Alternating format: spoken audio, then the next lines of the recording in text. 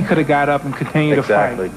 I put that heat on him, and he didn't want to continue. I was hearing all this stuff. He's a tough guy. He's not going to lay down. He's not like anybody else. He's going to come to fight. He's a good boxer. And he didn't. Listen, to fight me alone, I don't care what whatever you say about me, good or bad, you got to have heart to even get in the ring with me.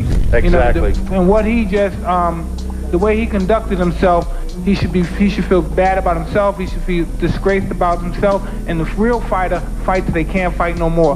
Many times when I fought Buster Douglas, I could have quit that fight. When I fought Holyfield the first time, I could have quit that fight. I took my beating like a man.